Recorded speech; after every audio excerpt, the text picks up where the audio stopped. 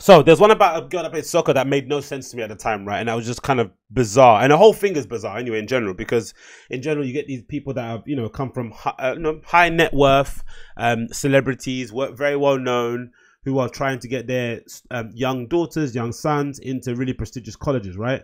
But the thing that makes it very strange or very weird is the fact that these people are people of means, right? So they don't necessarily need to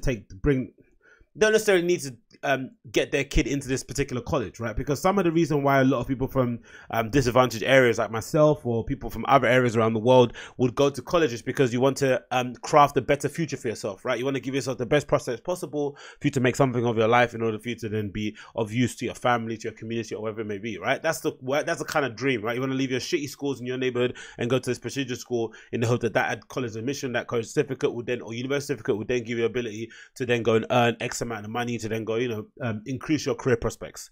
But when you're a son or a daughter of a very prominent Hollywood celebrity, you would think that the college admission thing wouldn't be as important, right?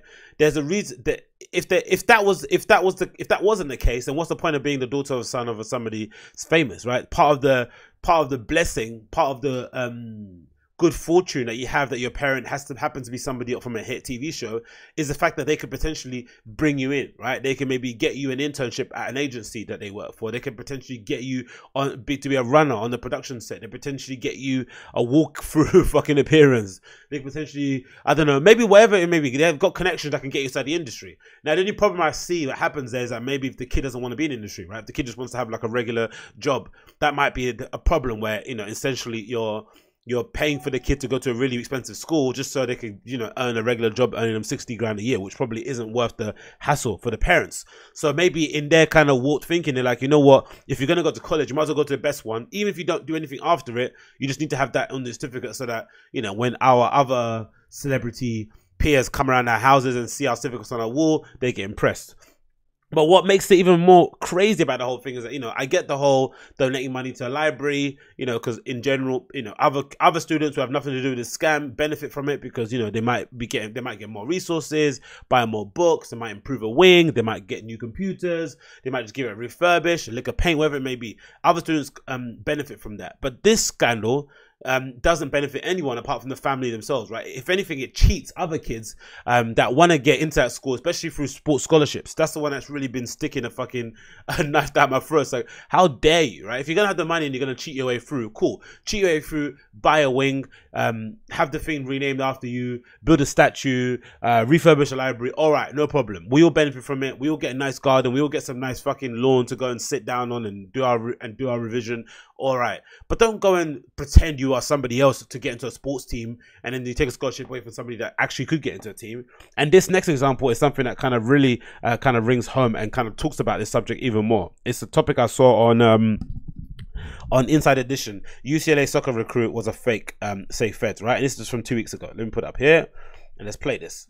Absolutely horrendous. One of the moms accused in the college admissions scandal has made her first court appearance. She and her husband are accused of handing over hundreds of thousands of dollars in Facebook. Look at them having smile. And there is something about people that get accused of these accusations appearing in court with those sunglasses. What are those sunglasses about? Justice Smollett had them on. This lady's got them on. I think I saw a picture of Laurie McLaughlin, the one from the Good Wife or whatever, Full House. She had them on. What's with these sunglasses? Why do celebrities that are getting in trouble have these sunglasses on when they're appearing to court? Is this some sort of like I don't know. Is everything a TV show? Maybe it is for them. I don't know. Whatever it is, it's fucking bizarre. Anyway, let's continue.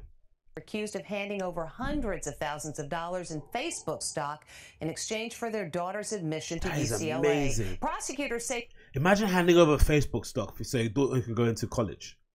Facebook stock is fucking priceless, right? There's no amount of money that you could, no amount of opportunity you could give me that I would give away my Facebook stock. Look what happened to that David Cho guy, right? The dude that has appeared on Joe Rogan a couple of times, right? He went to Facebook when they first launched. I think when there weren't that many staff there, maybe let's say under 100 people. Mark Zuckerberg got him in so he could paint a mural on the side of the wall inside their office. He didn't pay him in cash. He gave him Facebook stock. And then later on when Facebook became Facebook, David Cho cashed it in. And now he's a multi-millionaire flying around the world doing whatever he wants basically and living his dreams. Right, I think, I don't think he sold everything. I think he sold only a portion of it, and he's like, he's rich beyond his wildest dreams. So imagine a family giving away Facebook stock to a college. Like, how bad of a student is she to get Facebook stock given in exchange? That's fucking horrendous. And again, it's so embarrassing for the child. Your face is plastered all over the place. It's just like, ugh. She got in as a soccer recruit, but no one can seem to remember ever seeing the girl on a soccer field. Jesus a mom Christ. leaves federal court. With glasses. Look at his glasses. What is it? To get her daughter into UCLA. Davina Isaacson and her husband Bruce, a wealthy real estate developer, are the latest high-powered parents charged in the college admission scandal. Their oldest daughter, Lauren, was admitted to UCLA in 2017 as a recruit on the school's elite soccer squad, the number 2 team in America. UCLA's website lists... Nah, come on, man. Come on. You see, this is the thing that's taking the piss out of here, right? I'm not familiar with MLS football. I'm not familiar with American football, American soccer. I'm not familiar with the women's soccer. But if you're telling me UCLA is the second best college soccer team in the country, and they somehow paid for her to be on the team when she doesn't play football, what the fuck, man? They could even go to like a school that was in the top 10, that was in the, top 20, like one of those kind of schools in a state that doesn't really, that wouldn't really care. That would just be grateful that they got some money for the soccer teams. They can buy them new kits. You took them to fucking, it's equivalent to taking your kid to, I don't know, the Ajax Academy, right? And faking that and saying, yeah, they were, they were a recruit from the world-renowned Ajax Academy. What? Do you know how many people trial to go into the fucking Ajax Academy? Do you know how many people get into the fucking Ajax Academy? And you're trying to get your kid in there so they can go to fucking university. And does she even want to go? We don't know. Does she even want to go? That's the thing. All this tassel they're doing. Does she even want to go? Lauren as number 41, a midfielder. But she's not depicted in the team photo. Under her stats, a blank slate. Apparently, she never played in a single game at UCLA. Her profile claims she was team captain for Woodside Soccer Club, a travel team in her hometown in Northern California. Not true. But team officials say they have no record of her ever having played there. Nobody's heard of Lauren Isaacson. According to the feds, Mamma Lauren's mia. parents paid William Singer, the ringleader of the college admission scam, $250,000 in Facebook stock as a bribe to get Lauren into UCLA. They also allegedly paid another $250,000 in bribe money to get their other daughter Audrey into USC as, get this, a fake rowing recruit. You have to really question, right? How dumb are these kids? Now, I get it. UCLA, USC, all these places, they're very prestigious universities and colleges in the United States, right? They're the top tier. There's a reason why these parents are paying this amount of money to get their kids in there, because by and large, these are the places where, for the most part, the future leaders, the future, whatever, innovators in the next generation are the ones that's where they get cultivated, right? You want to put your kids in the best place possible.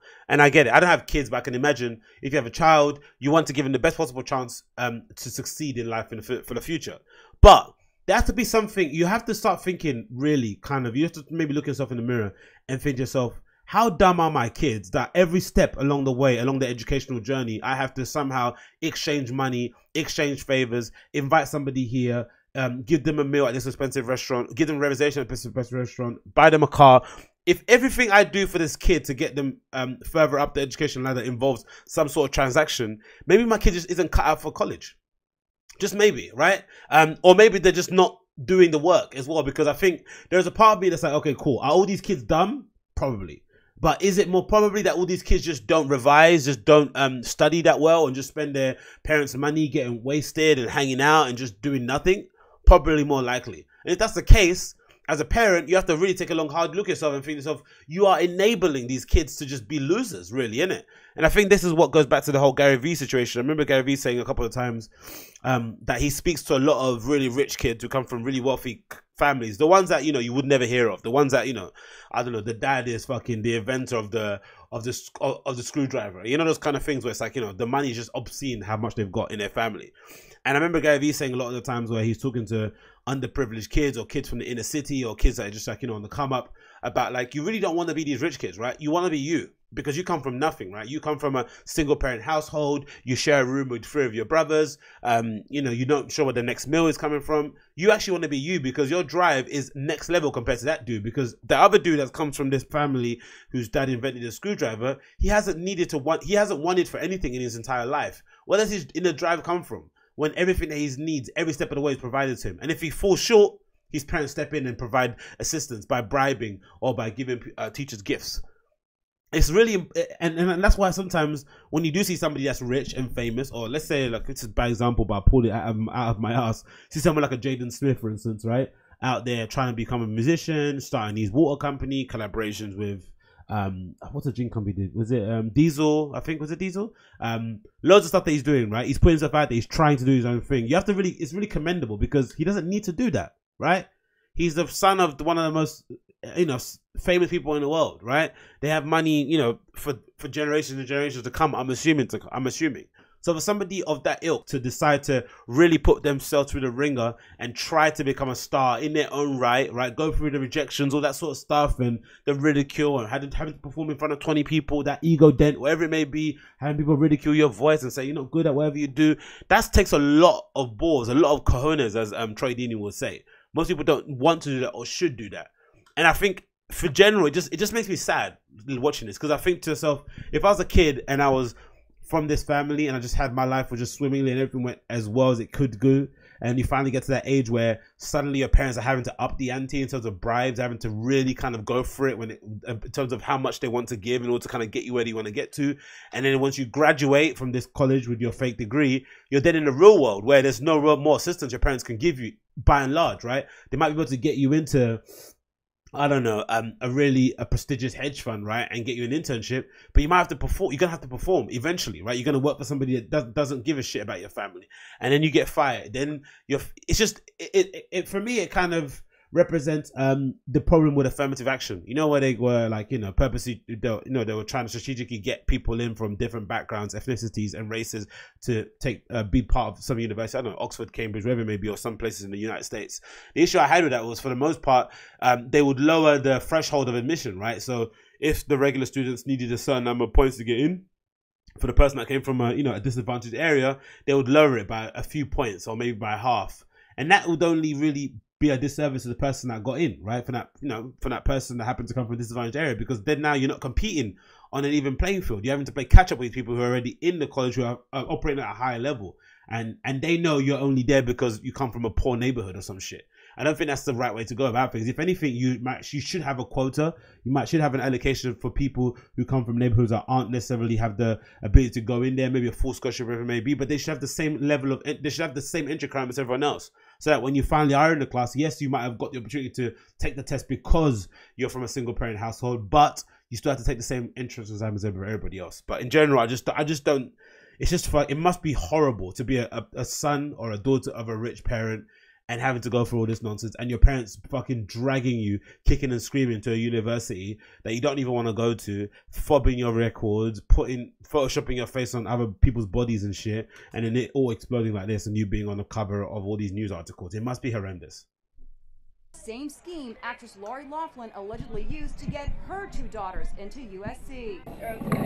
The scandal has legit college rowers up in arms. We caught up with the young women of the Long Beach State women's rowing team. They are elite athletes who have the grit to get up at 5 a.m. Exactly. and train 3 hours every day before class. They say they are infuriated that any student would fake credentials to get into a top school. We know how hard it is to go out there and give your all every race. At 5 in the morning. And, so and this goes at home. Who thinks that they can just fake their way through that. I think it's ridiculous that people think they have to resort to that. At the time of the arrest, the Isaacsons reportedly were in... It's just sad though, isn't it? Really, it's just sad, I think, in general. It's just sad because I remember when I used to go to church and shit, there was this dude I used to go to church with who happened to be really good at what was I gonna say to you? He happened to be really good at basketball. Right, he actually really good at basketball. He was a musician too, just a generally a cool dude. And I remember it being a thing where like his parents were trying to get him into this prestigious university. I forgot which one he went to. He went to a really, really good one. And he obviously didn't want to go, right? He obviously had ambitions to become like a star, an entertainer, whatever it may be. But his parents have other aspirations for him. And it was funny because his parents were like, preachers in his church. and they'd get up every Sunday at the pulpit and they'd preach this message about, oh, you should never force your kids to do what they don't want to do, support their dreams. But at the same on the same hand, they'd be fucking hypocrites because they'd be forcing their kids to go to college when they weren't necessarily academically gifted, and they didn't necessarily care, right? That was the problem. I don't think, again, I wouldn't say academically gifted. They weren't academically gifted for the level that their parents were trying to get them to, right? Because I think, by and large, most parents think their kids are like geniuses, right? They think your kid's a little Einstein when he's not, right? So you want to give your child the best possible opportunity to, you know, become the boy genius, the girl genius that you want them to. So I guess when you're a rich parent, you have this weird sense of self that your kid is a lot smarter than they are when they're not. You try to get them into college that they probably have no business being in. And if they should go to one, maybe just go to one a little bit lower and then you can still, you know, give them a little deal like, hey, I still want you have to go to university. This is no fucking debate in my house. You live in my house. You're under my rules. But we're going to take you to this college that has a really good educational system and also a good sports thing or entertainment thing. They've got a studio there, so you can balance both things, so you can see what you want to do, right? Give it 2 years, whatever it may be, and then see what you say to me, and we'll come back later. Cool. But instead, these parents, no, they put you into a fucking college, you know, doing fucking astrophysics or whatever it may be, or, you know, economics or something that really requires some kind of, you know, acumen and some kind of ability to do, or some kind of desire to learn, to get over the hump, to kind of not get pushed back, not get put off by your setbacks. They didn't do that. They forced him to go to college. He ended up going there. He ended up graduating in the end, you know, by the skin of his teeth. But his whole dream of playing basketball or being an entertainer was completely eradicated, right? His parents just threw that out the window. And it was super sad because you saw that story repeated again and again in the end. Like a couple of other boys, another one of my friends called, or that I knew back in the day called Victor, R.I.P. He passed away a few years ago. He was the same. He was really, really talented at football. Extremely talented at football. Really talented at football. Oddly, an extremely good dancer too whenever we had a school disco.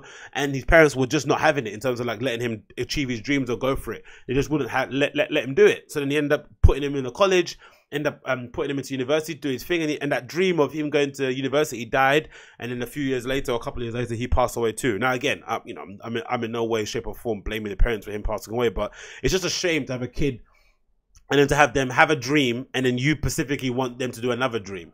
It's kind of akin to all those mothers you saw on the Leaving Neverland documentary, right? A lot of people were blaming, like me, were blaming the parents for being fucking scumbags. But a lot of it had to do with the parents living their dreams through their kids, right? Living vicariously through them, like, because they were failed entertainers, because they didn't really achieve their dreams. They're trying to do everything possible to make their child do it as well. And sometimes the kid doesn't even want to do it. They're just doing it because they get to spend time with their mum. They get to spend time with their dad. You know what I mean? Or they like the feeling of how happy it makes their parents feel, but it's not necessarily their dream. And it usually does happen between the ages of, like, 12 to 17, when the kid starts to become their own person, have their own personality. They suddenly start to pull away from that, entertainment industry and start to do other things and rebel, and then the relationship breaks down. It's just loads of victims happen to fall along the way. But again, this is a fucking horrible scandal. I feel sorry for the kids, to be honest. And yeah, imagine that, man. Imagine trying to fake your kid to get into the second best soccer school, soccer university in the whole of the United States. She doesn't even play soccer. That is absolutely horrible. But I don't know, man. The things people do for their parents is just insane.